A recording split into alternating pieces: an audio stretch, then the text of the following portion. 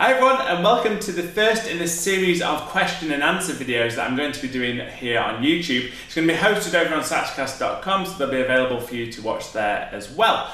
In this series, what I hope to achieve is that any problems or questions that you might have, you can send me an email at dan@SaxCasts.com or go over to the Facebook page or through the comment section on the videos over on YouTube. I pick all of these things up, and believe me, I do read them all. I don't always get time to reply to every single one, but hopefully this will be a little outlet for us to communicate a little bit more. So I'm going to answer a few questions both from YouTube and also from the emails that I'm getting today. I've got 6 of them to answer, so I hope you find this video useful. On we go with it. So the first question we have is from Angelina Wu. She says, "Hi, after playing for 3 years, I recently moved from a student model alto sax to an intermediate Selmer SAS 280. Great sax to Selmers. I noticed this model is much more difficult to play. I have to put greater strength as I'm blowing, or else the notes, especially the lower notes, will be untuned or silent. The quality of its sound is nevertheless much better. Thus the mouthpiece goes only halfway into the neck. I used to have it 75% in with the student model, but I believe the sax is in great condition. Does this mean I need to get used to this saxophone, or am I not proficient enough to play an intermediate model? Thanks." Hi Angelina. So different saxes do have a different feel.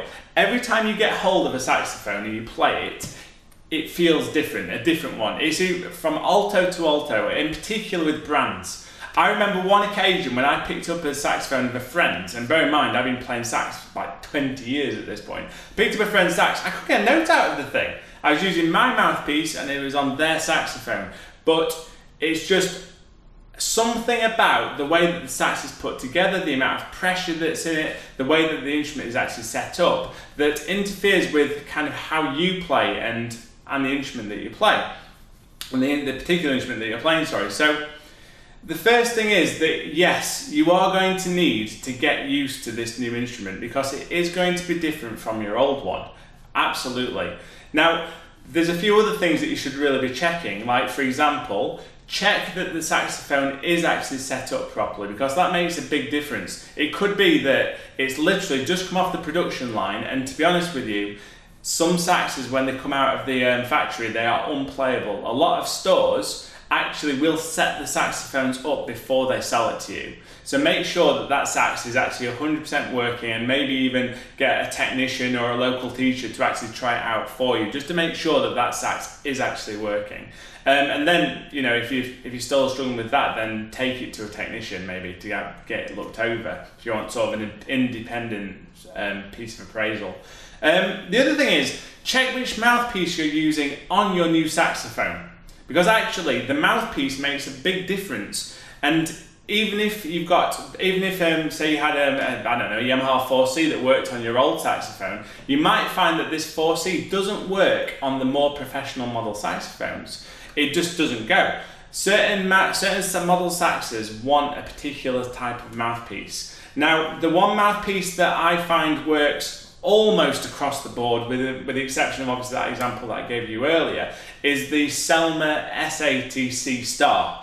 Now, it's quite a versatile mouthpiece. It's not a sort of piece that I'd be playing if I wanted to do lots of jazz and blues and maybe playing in bands, but it's probably your first professional level mouthpiece, and I encourage my students to get them actually very early on in their playing, to be honest. But just because they're sensational mouthpieces, they do exactly what they should do. They vibrate nicely, they create a nice tone, and if you're putting the right sort of strength of air down it, the right embouchure, then it's going to do really well for you.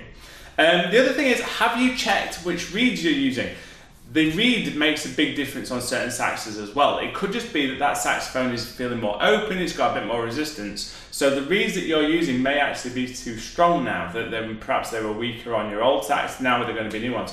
Obviously I'm surmising because I don't know your actual setup here, but these are general sort of rules of thumb to check. So the actual positioning, not only the strength of the reed, but actually the position of the reed as well. You can check perhaps the reed position.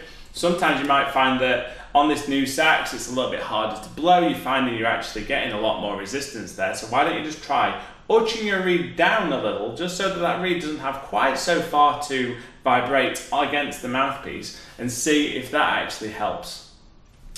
Just to address your issue with the cork, with the mouthpiece going on the neck of the cork.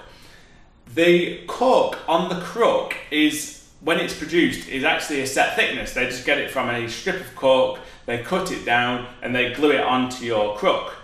Now, that's a default size, literally a default size. Your mouthpiece, on the other hand, will be a certain size as well, and they have different, each mouthpiece has a different sort of chamber size that fits over that cork.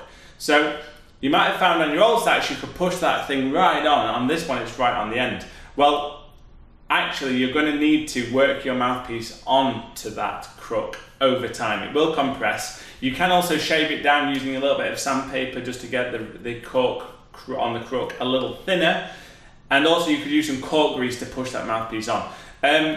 You probably are going to need to work the mouthpiece on further onto your crook, otherwise it's probably going to sound quite flat.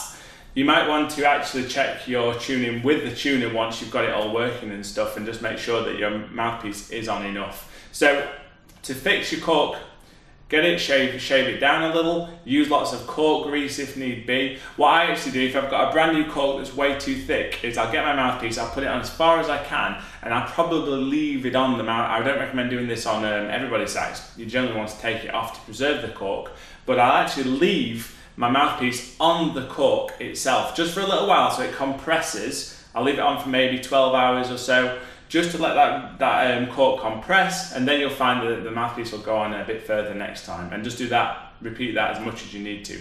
Don't do it too much though, or you'll ruin the cork, and then the mouthpiece will just fly off and flail off, and you don't want that to happen.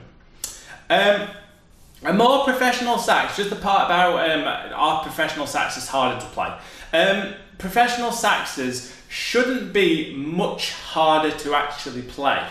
The actual physical blowing of it and making it a sound, in most cases, shouldn't be harder to play.